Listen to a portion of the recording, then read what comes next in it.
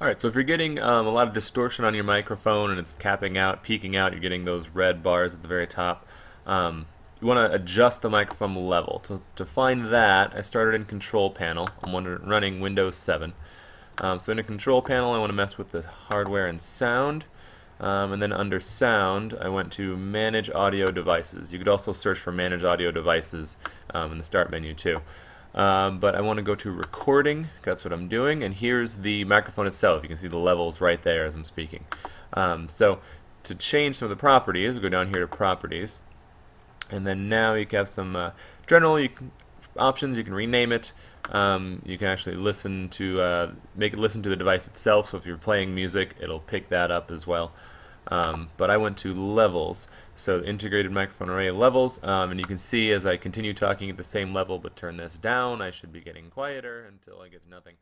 And then as I come back up, when I think the started at default was like 100, so it was capping out. So I brought it back, to low 80s.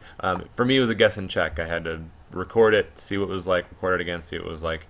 That worked out. I also threw on some microphone enhancements, so threw on the noise cancellation, kind of take out some of the background noise, and aggressive beam forwarding, fancy way of saying listen to what's directly in front of you instead of coming from other directions. And that really cleaned up the signal a lot. So hope that helps, and there you go.